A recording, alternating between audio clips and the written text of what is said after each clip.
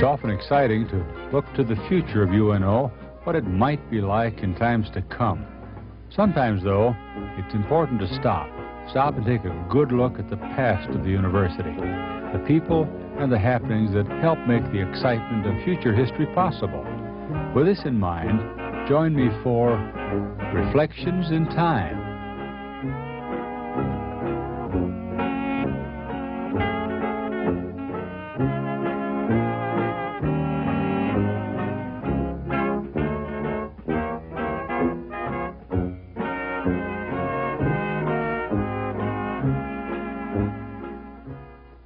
This is what we call Reflections in Time.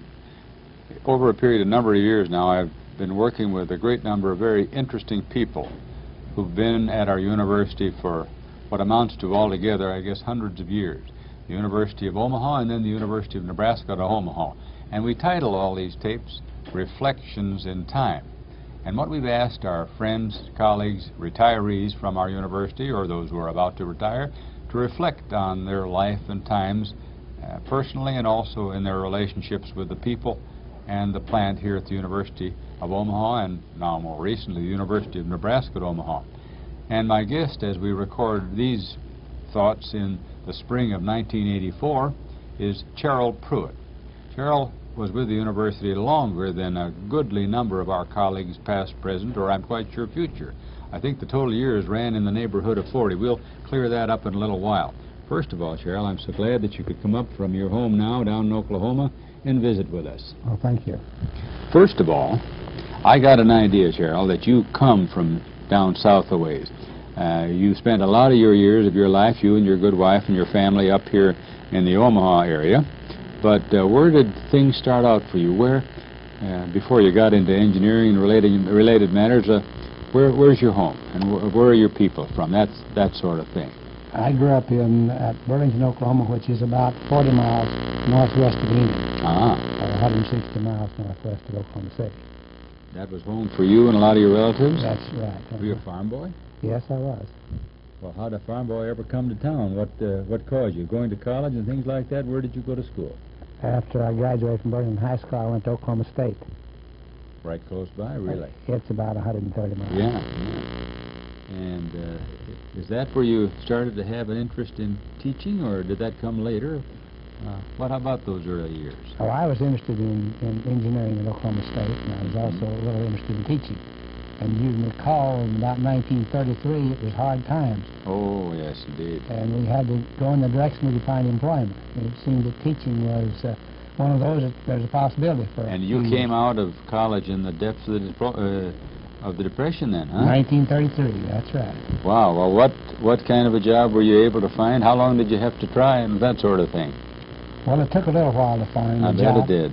But I landed a job near Ardmore, Oklahoma. Oh, we're still staying in Oklahoma. And I worked there for 2 years. Uh-huh. What sort of a job? I was teaching math, and I taught some industrial arts. Oh, you started right out teaching then. What was your major from the university? What had you majored in? Type of engineering, or? Type of engineering, and also at that time the industrial education program was with the engineering department, engineering college. So I took engineering subjects as well as a major in industrial education, industrial arts. Well, industrial arts over the years in a lot of the smaller communities, I think, especially including some of the bigger ones, was a very popular form of education, wasn't it, for lots of people? It was a job that was fairly easy to obtain. And then I had a major in science. Now, you're getting a job back there in the 30s, Cheryl. It reminds me of the salaries that people were paid at that time. It was just ridiculous. Do you remember what they paid you to teach as you began back there in the Depression? And my first job was a salary of $100 a month. $100 a month. 9 months, $900. And this was in an oil field community where the salaries were better than normal. So that was that considered a pretty good salary then? Salary. Yeah, and there were lots of teachers who were making under $100 a month. That's right. Well, so you started out pretty good shape down in the oil fields. Well, I felt that I was lucky to get the job. Yeah. Well, where did life take you then after you'd been there a couple of years? Then I went to as principal to a school a little ways from Tulsa. Oh, you moved up into administration. And the salary was quite a little better. In fact, I went up there at $145 a month. Well, that's a sizable, as we say, percentage increase, wasn't it? That's right. So, now you're into high school administration. How long did you stay with that? I was there about 4 years. Mm-hmm. Then I got a call from Dr. Helmstead in the fall of 1940. And he was here at the university at that time? He was here at the university. He was here forever, wasn't he? He'd been here, he was here a long time, yeah. It seemed that he had called Oklahoma State. I was wondering how he found out about you. And at that time, the Alumni Association and the placement office was the same place. Oh, well, that was helpful. So there were about 3,500 students at Oklahoma A&M at that time. Is that right? Now it's like 20,000, I suppose, or something. And so the officer picked out my name as a possible candidate up here. And that was your first, you probably had never heard of Omaha University till then, huh? That's right. Well, what was your reaction when he talked to you on the phone? Well, I didn't know what to do. I was a long ways off. Yes. And I was satisfied where I was. But the more we thought about it, the more we decided we'd come up and see what Omaha looked like. And so you did. So when you say we, does that mean by that time you were a married man? I was a married man. And your good wife, did she come from Oklahoma too? She came from near where I grew up. Uh-huh. So you'd known each other since you were we met younger? each other at Oklahoma A&M. Oh, did you? So you decided to come up and look. And we spent a weekend up here. Now, I know this is kind of hard, but can you think back? Everyone often remembers a little bit of first impressions. As you came into Omaha back there in the 40s and came out here at the university, what were your first impressions of the place? Do you recall something about it? I think the beautiful trees on Happy Hollow Boulevard impressed us more than anything. And a lot of them, unfortunately, are still there. It's a beautiful drive. Yeah. And we're impressed with the Omaha as a city. Uh-huh. Uh-huh. And what about the university? How did it strike you? It wasn't very big then, certainly. Well, he said it was, as I remember, the only air-conditioned university in the United States or the world or something. Yes. And it was a single building, and I thought, well, that's kind of something, isn't it? Well, I guess so. Yeah. The main building, as we know, now Arts and Science Hall in 1984, that was the building, wasn't it? It was brand new, practically, wasn't it? Brand new, yes. About a year old, I think, when I came to the university. So you spent a few days here, got to know some of the faculty and staff, and decided to come? And we decided then, after going back and thinking things over, and decided we'd cast our lot here. Well, that's quite a change, going from way down there to way up here and moving out of administration and into teaching again, and the college level. It's a real change. Now, what sort of things did you come here to teach? What were you first hired to do? I was hired to teach in the engineering department and to teach in the math department. Mm-hmm. So I worked with Dr. Earl for a while. Oh, so you were both sides of the fence, you might say. Math, and certainly engineering has a lot of math, but you were doing both, really. That's right. And what kinds, do you recall at that time, in about 1940, 41, right? Right. What kind of engineering majors did we have? What kind of engineering courses did we teach? Who were we trying to train then? At that time, we had a 2-year program I see. in engineering. We trained the students to go either to Nebraska or to Iowa State. And we taught various courses in mechanical drawing. And we had our basic engineering courses, statics and strength of materials. And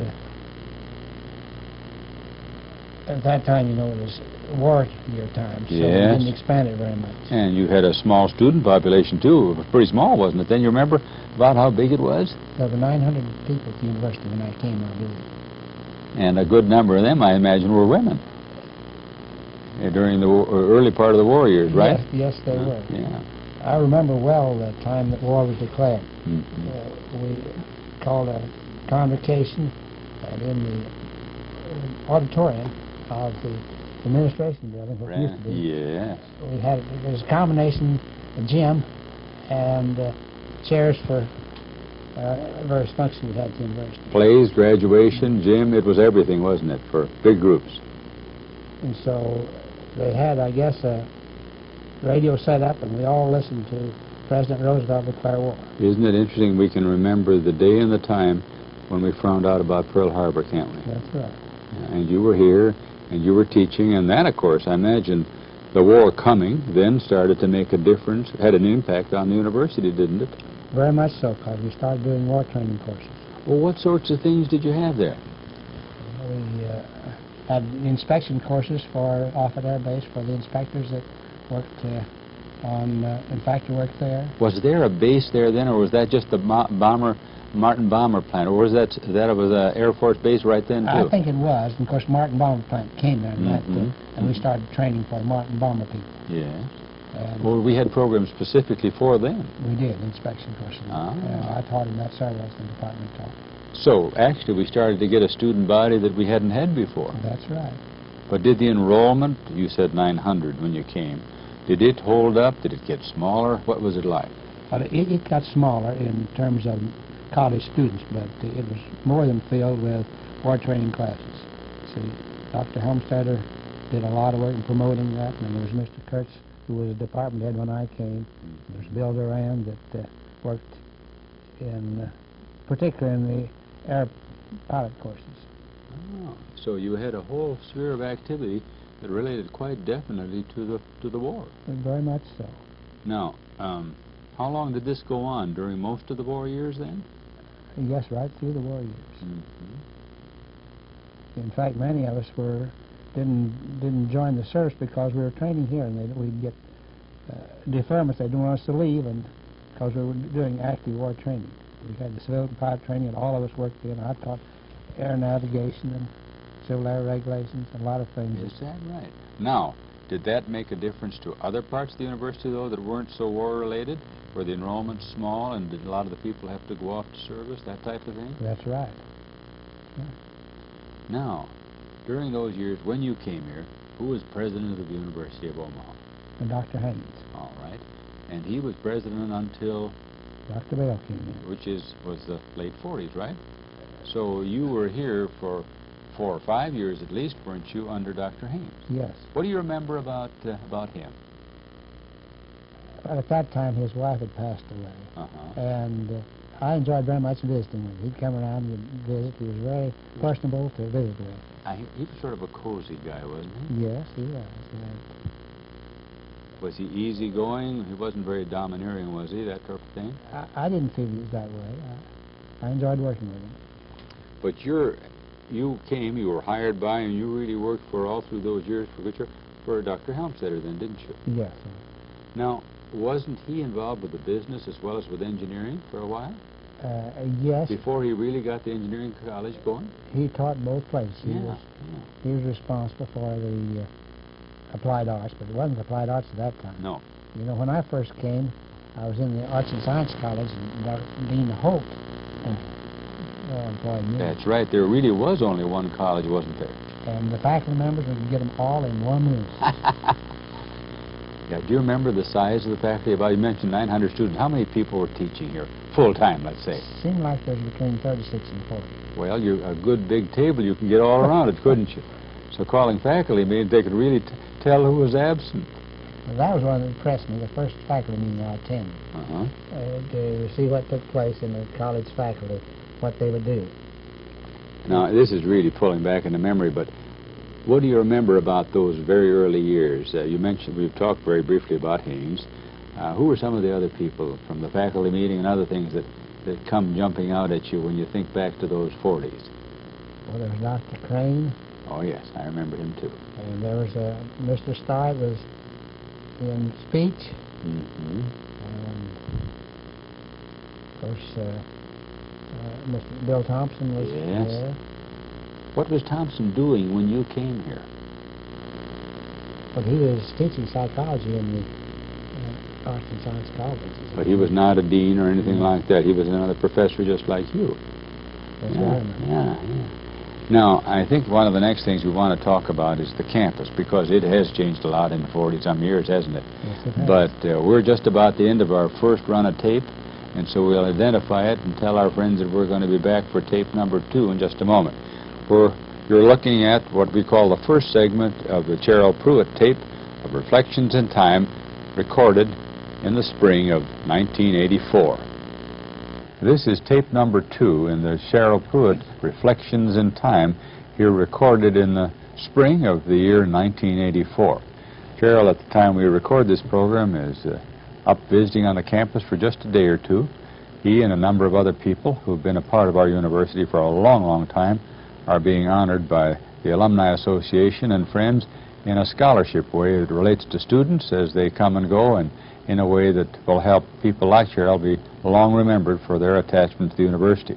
We were talking about attachments to the university, Cheryl, as we finished that first tape, and we were talking about really part of the important part of a university, and that's people. And we'd mentioned Dr. Haynes and Dean Thompson and, of course, Dean Helmstetter, who brought you here in the early 1940s. Who are some of the other names that kind of creep out of memory when you think of the first years that you and your wife spent here in Omaha? Well, I think Mr. Kurtz, who was head of the department at that time, was a very personable person. He helped us to get acquainted with Omaha in a very remarkable way. Oh, did he? He sort of acquainted with you with the city. He sort of took us over as young people that needed some chaperoning in a big city. And, of course, to you it probably was a fairly big city. It was. Well, it was quite different, though, than now, isn't it? It surely was. It was a lot smaller, it seems. Yeah. The cornfield down on 72nd Street when we came. Yes, west of 72nd was not in the city at all, was it? It wasn't. In fact, the university that you came to work at hadn't been out here too long, and it was pretty well out in the country, wasn't it? It surely was. Yeah. Well, you liked those first years. You enjoyed it. Were you happy that you'd made the change, Cheryl, from high school administrative work? During the first few years with the war effort, we were teaching 4 nights a week, particularly in our college, it wasn't college, but Department of Engineering, and we were all very busy. And 4 nights a week for 6 months, you didn't have much else to reflect about. You just get your lessons and go to school. You didn't get a chance to get lonesome for Oklahoma. But one thing I note particularly, on the 11th of November, I got up and there's snow on the ground. And it's so slick I couldn't drive the car, so I had to walk about 15 blocks to school. And you know that snow stayed on until about April that year. And I suppose winter, as you learned to know it here, was quite different than you usually run into down in Oklahoma and North Texas and places like that, huh? I thought maybe I'd made a mistake after that first snow came. Now, you were describing, I think, on the latter part of the first tape that we did, Cheryl, about what you taught when you first came here. You were teaching with Jim Earl over in math, as well as working with Carl Helmstetter, the dean, over in what was quite a new school of engineering, right? And you described a sort of pre-engineering program that was finished at other schools, right? That's right. Well, do you remember, let's take the academic program for a few minutes, Cheryl. Remember how it developed and why it developed? Well, at the time we had one college when we came, and Arts and Science. Arts and Science. Or called liberal arts, right? Liberal arts. Right. And we decided that if we were going to teach some applied arts, we needed another college with a different objective than the objective of the Arts and Science. And so that brought about the establishment of the College of Applied Arts. When did that take place? When you came, in other words, it was the Department of Engineering. That was all, yes. And then it became a college. When was that? In the 40s sometime, or what? That must have been in the last part of the 40s. Had Dr. Bale arrived by that time? Do you recall? Yes, I believe he had. Mm-hmm. And so now you were starting to take engineering students on through a program more completely. Yes, with the help of Mr. Kurtz and Dr. Helmstetter, we established the Business and Engineering degree. Now, what kind of a degree program was that? Flesh it out a little bit, if you will, Cheryl. Well, it's about first 2 years of engineering, the normal course, the math and the drawing and English and so on, just a standard 2-year program. And then we took the accounting and business courses, introduction to business, and got a major in business about, I think, about 30 hours. And the boys coming back from the war, it was a very popular program. Yeah, now this would outfit people really to handle a business as well as have some knowledge of engineering, right? That is true, and it was a good degree for 15 or 20 years. Was it because of the times that's what they needed? Is that how you struck on that? Because we don't have that kind of major specifically much anymore, do we? No, we don't. Well, why was it so good right then? Do you recall? Well, it enabled a student to fit into many situations, industry and in business. And of course the technology wasn't developed as it is today. And so it filled a big need.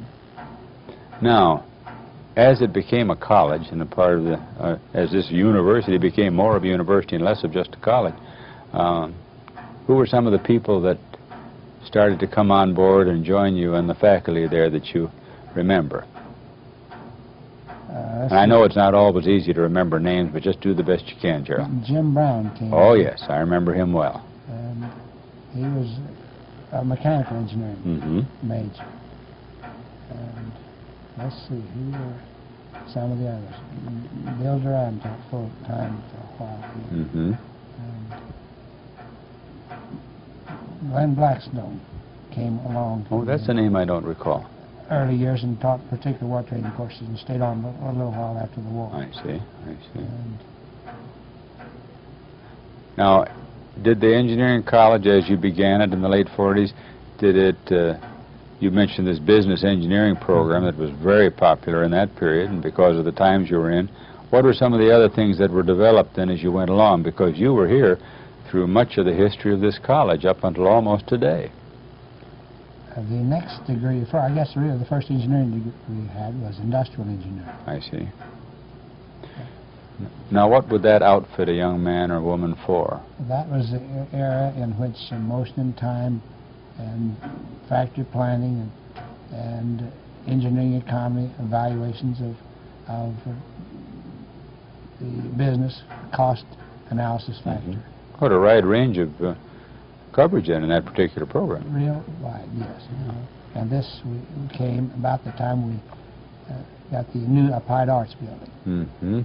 Say, the new Applied Arts building, I moved into that too, you know, into part of it, but that was pretty much your first real building, wasn't it? It was. Before that time, where were you teaching everything? Because it didn't always stay in what is now Arts and Science Hall or the main building, did it? No, our first move was to the Quonset hut, where we spent 10, 15 years in which we taught the various courses. But it seemed after the war was over that everybody thought that the men that were pilots would come back and want an airplane. So we sort of expanded and had an A&E program for a while, so the boys coming back could get their license and take care of their planes that they were going to fly. Was it popular, like you thought? It was for a little while, but it didn't last for long. Is that right? I guess there wasn't enough money for everybody to have the planes that we would have. Well, of course, now as we built the engineering building for the Applied Arts, that made for a lot of lab space that you just didn't have before, didn't it? That type of thing. That's true. So we developed civil engineering degree. Well, was that when that started? After the new building, really? And Jim Hossick came about that time. Of course, Harold Davis came on the scene after World War II. Well, now that's a variety of people that many of them are still in the area. And I shouldn't forget to mention Mr. Sylvester Williams. Oh, yes. Still living in 1984 near campus and reasonably healthy. And he did an excellent job of esprit de corps between the various colleges and business. He was a master at working with business people in Omaha. Yes, he related heavily to the local business community, didn't he? Yes, he did. And in your area of concern, that was really quite important, wasn't it? It was very important. Now, those are names that stand out. Let's leave the names for a while in the curriculum, and let's move over to the campus. We mentioned that when you first came to campus, why, there was only the main building, really, and the field house, right? Well, there really wasn't a field house. No, that hadn't quite been finished, had it? All we had was the amphitheater for the football games. And the first building, as I remember, was the library, Gene Epworth Library. Now, that came... You know, Cheryl, when we talk about the library, and the library that a lot of the people in the 50s and 60s and so on used to know, I want you to remember the old library in the main building. That was something else, wasn't it? The northeast corner of the old administration building at the time. That's where we had the library. And I was on the library committee, and our big concern was, if we build a new library, how would we get the students to go to this new library? They didn't want to go. But they did. Surely did. They were happy to get the building. The old library was full of books, but not much room to sit down, wasn't there? That's right. And that was really a marvelous change. And that took place during your time here, too. Of course, when you came here, eating, the library, convocations, everything was in the Arts and Science Hall, wasn't it? And the old cafeteria, that was kind of interesting. I liked it, too. Soup was 7 cents a bowl, and we could get a pretty good meal at lunch for 25 cents. Yes, how times have changed. And we had a faculty dining hall that everybody'd come, and we really had a enjoyable time visiting with each other. I remember that dining room right next to the Student Center, practically, and it was a marvelous place for fun and fellowship at noon, wasn't it? Well, it was. So, when you remember the university during that period, the late 40s, early 50s, and I'm starting to remember it too now, that was really a place where you got to know a little bit about nearly everybody, didn't you, on the faculty and staff? That is true. Even as it had grown a bit after Dr. Bell came and in through the year, it was still quite small, wasn't it? Yes, up until after the war years, it was fairly small. You remember that White House that we had? Were you here whenever we had the White House where they did war training courses, and we had our cafeteria there? No, that was a little before my time. Describe that and where specifically it was located, Cheryl. There was a building just a few feet south of administration, the southwest corner of the southwest wing. They taught many courses during the war years, and so many things happened. I think the art people had their pottery. Right. The one they used to call the shack after a while. Right. It became, in effect, the student center. It did. That's now right. I know the building we're talking about. I'd forgotten about it. And that was here for a long, long time. Yeah, but that and the faculty club room and those things really formed a pattern of camaraderie that is kind of hard to hang on to when you get 2 or 3 times that many students and staff, right? That's right. I suppose that could bring us to some other changes. The 50s was another general period into the early 60s. How did you start to notice, even apart from the engineering college that you were a part of, Cheryl, the university began to change a bit, didn't it? Growth was one thing. Yes, what are some of the changes that you recall that seemed to make quite a bit of difference? When we moved into the Applied Arts building, which was, I guess, later changed to the engineering building, we had more room. We expanded, and the civil engineering curriculum took place, so there was new courses to teach there. And in industrial engineering, well, there's new courses there that all of us taught. My especially there was most in time in that curriculum. Now, during all these changes, the building and expansion into a college from a department, did you teach a great variety of things, or did your pattern of coursework stay pretty much the same? You're mentioning all those courses during the war. You needed to tool up on a lot of stuff, didn't you, as you grew and changed? As the budget was not as large as we'd like to have, we all had to teach many courses. So we would bone up and teach what we had to teach. So I taught quite a variety of courses during those years. And that was mainly in the post-war period there when things really grew? That's right. Then, did you notice things start to move into more of a specialty area a little later? As we got bigger, where you taught certain things and we hired other people for other certain things? That's true. We went into our specialty. When did that happen in your memory? In the late 60s, I guess. Or middle 60s, someplace during the 60s, I believe. Now, with all those early years that you've mentioned, you came in the early 40s, we're into the 50s and early 60s, you had a department, you taught yourself, as you said, in math and in engineering. Did you notice any difference in the kinds of students that were coming to us for school work, for help? Did they change, or did they remain pretty much the same? Did you notice any changes in the student body in those early to mid-early years, say about the halfway through your tenure here? Well, the early students, as I recommended, I remember them, they were very enthusiastic and they were good students. And that took place through most of the years, I'd say the last part of the 60s, while we began to get a little different type of student. They weren't sure just what they wanted. They were staying here because of the draft. They didn't want to go to draft. So there's some unrest which was shown throughout the United States, and we got our share of that in the university. Cheryl, we're down to about our last 3 minutes or so on this tape. and I think it'd be a nice time. You and I were visiting before we recorded about some of your reflections on what you and I, or people like us in effect, owe the university. I think you had some feelings and some remembrance about that, and I'd like to have you share that with our friends who in years to come will be looking at this videotape. University means a lot to a student that goes here and graduates. I can recall that as a result of the alumni organization of Oklahoma State, which was Oklahoma A&M at that time, they recommended me for this job. It was Dr. Helmstead who called, but without that contact, I wouldn't have had any knowledge of University of Omaha wanting a faculty member. And so we never outgrow our university. And we mean a lot to the university. I think we're there a while through our helps, but the university means a lot to the student that graduates, the alumni. Their life changes as a result of that experience. I guess one last question I might ask you to wind up our time on tape together here. You've spent so many years at it. What were the most satisfying things about your life as a teacher? I think it's the contact that one made with the various faculty and with the students, having them come in and visit with you and talk to you of the times ahead and what they're doing, and general nice feeling you have working with the students. It makes you younger to have them come in and visit with you. And I felt that all of us had many students who would come back and visit with us. Now I can understand how you've stayed so young all these years. It's those student contact hours.